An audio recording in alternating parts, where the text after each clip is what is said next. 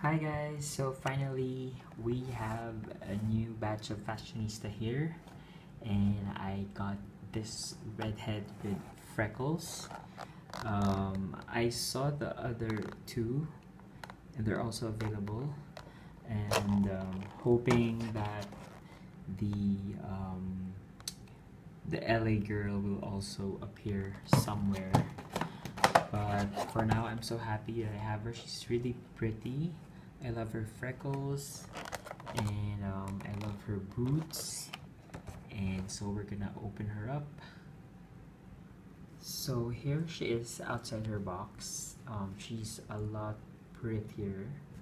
Sorry. She's a lot prettier in person. Just focusing. Yes, and I really like her clothes. It's really nice. It's like a one-piece dress, and it's full print. Her bag is really cute as well, but I have this already in brown.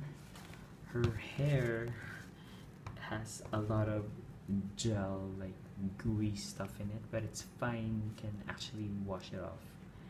And her shoes, one of my favorite part is her shoes. Yes, and I really like this doll, and I think everyone is so happy with the new Fashionistas. I hope they continue this more fashionable uh, dolls, more fashionable Barbies, and hope to see the other, especially the LA girl. So that's my quick review of Fashionista 2015, and thank you for watching.